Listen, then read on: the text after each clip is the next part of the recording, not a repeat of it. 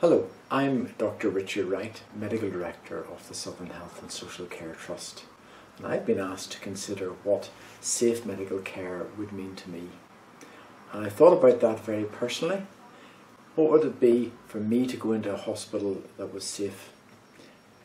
And when you think of it like that, you start thinking about all the things that matter, about protecting the patient, about ensuring you do things the same way every time to a high standard, and providing a service that people feel they're cared for and want to come back to.